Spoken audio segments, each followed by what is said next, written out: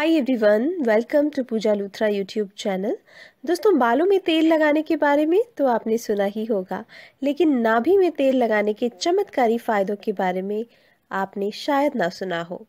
तो मैं आपको बता दूं, नाभि शरीर का एक बहुत ही इम्पॉर्टेंट हिस्सा है, महत्वपूर्ण हिस्सा है और इससे शरीर के कई इम्पॉर्टेंट चक्र जुड़े होते हैं। अगर आपकी त्वचा ड्राई है या आपके पेट में दर्द है तो नाभि में कुछ बूंदें तेल की लगाने से आप कई तरह की समस्याओं से निजात पा सकते हैं। तो आज के इस वीडियो में मैं आपके साथ शेयर कर रही हूँ कि नाभि में तेल लगाने के फायदे कौन कौन से हैं और ये भी बताऊंगी कि किस प्रॉब्लम के लिए आपको कौन सा तेल अपनी नाभि में लगाना है। दोस्तों, अगर आपको अपच, दस्त और फूड पॉइजनिंग जैसी समस्या है या आपके पेट में बहुत तेज़ दर्द हो रहा है तो तुरंत राहत पाने के लिए आप अपनी नाभि में जिंजर एसेंशियल ऑयल या पेपरमेंट एसेंशियल ऑयल लगा लें। यानी या तो अदरक का तेल लगा लें या फिर पुदीने का जो एसेंशियल ऑयल होता है वो लगा लें। इससे आपको तुरंत राहत मिलेगी, कुछ ही देर में आपको रिजल्ट दिखने लगेगा।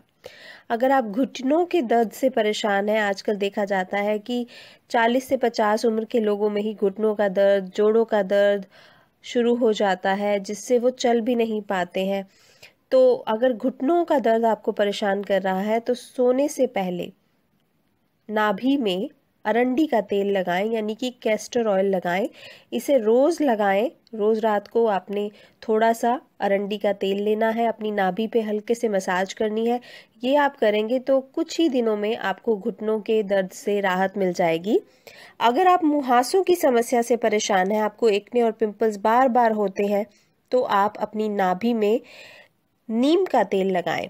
आपको करना क्या है, रात को सोते हुए नाभि में नीम के तेल की कुछ बूंदें डाल देनी है और फिर हल्के से उंगलियों की सहायता से मसाज करनी है। इससे आपको एक्ने और पिंपल्स की समस्या जो है वो दूर हो जाएगी।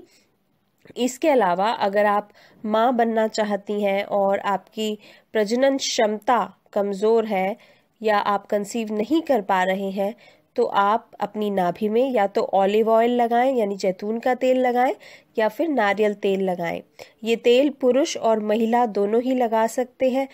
ये तेल दोनों की फर्टिलिटी को बढ़ाएगा।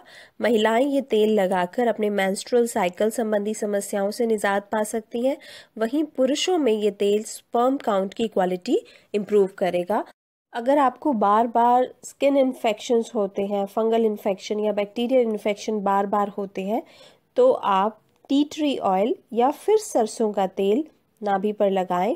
इससे आपको स्किन से संबंधित समस्याओं से छुटकारा मिलेगा। फंगल और बैक्टीरियल इन्फेक्शन कम होंगे। दोस्तों, आयुर्वेद के अनुसार ये माना जाता है कि नवल चक्र यानी कि नाभि चक्र जो है वो एनर्जी और क्रिएटिविटी का इम्पॉर्टेंट सोर्स है। नवल चक्र आप में क्रिएटिविटी का विकास करता है। नवल चक्र शरीर के बीचों बीच होता है, इससे शरीर के बाकी चक्र भी जुड़े होते हैं। तो आप नहाने के बाद या फिर सोने से पहले चंदन का तेल और रोजवुड ऑयल को आपस में मिलाकर लगाएंगे तो इससे आपके अंदर क्रिएटिविटी का विकास होगा और आप सही दिशा में सोच पाएंगे। आपकी रचनात्मक शक्ति बढ़ेगी, स्ट्रेस दूर होगा, डिप्रेशन दूर होगा और आपका दिमाग विकसित होगा। इसके अलावा अगर आपका चेहरा सूखा और बेजान रहता है तो बादाम का तेल लीजिए और उंगलियों से हल्की मालिश करते हुए अपनी नाभि में लगाएं। फिर अच्छी नींद लें। इससे आपकी स्किन की ड्राइनेस दूर होगी और चेहरा मुलायम बना रहेगा। आपके होंठ फट गए हैं और अगर आप अपने होठों को गुलाबी और सुर्ख बनाना चाहते हैं तो रात को सोते समय नाभि में देसी घी लगाएं। इससे आपके होठ नेचुरली गुलाबी रहेंगे और मुलायम भी बने रहेंगे।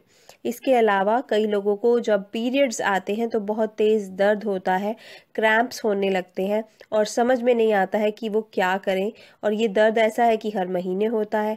तो इस तरकीब से आपका दर्द छू मंतर हो जाएगा। आपको करना क्या है, बस आपको पुदीने का या अदरक का तेल लेना है और उससे नाभि पर हल्के हाथों से मसाज करनी है। बहुत ही जल्दी दर्द दूर हो जाएगा। तो देखा आपने नाभि पर तेल लगाने के कितने सारे चमत्कारी फायदे हैं। तो आप भी अपनी हेल्थ प्रॉब्लम के अनुसार, अपनी ब्यूटी प्रॉब्लम के अनुसार नाभि पर तेल लगा सकते हैं। आपको बहुत फ़ायदा होगा। अगर ये वीडियो, ये इन्फॉर्मेशन आपको अच्छी लगी हो तो प्लीज़ लाइक के बटन पर ज़रूर हिट कीजिएगा। इस वीडियो को प्लेलिस्ट में शामिल कर लीजिए, इसे दूसरों के साथ शेयर कीजिए ताकि उनकी भी नॉलेज बढ़ सके। और अगर आपने अभी तक मेरे चैनल को सब्सक्राइब नहीं किया है तो अभी कर लीजिए। जब आप सब्सक्राइब करें तो बेल आइकन को भी ज़रूर हिट करें ताकि आपको मेरे आने वाले वीडियोस की नोटिफिकेशंस मिल सके और आप मेरे सभी वीडियोस देख सकें। तो मैं आपसे मिलूंगी एक और अच्छे से वीडियो के साथ। तब तक के लिए take good care of yourself.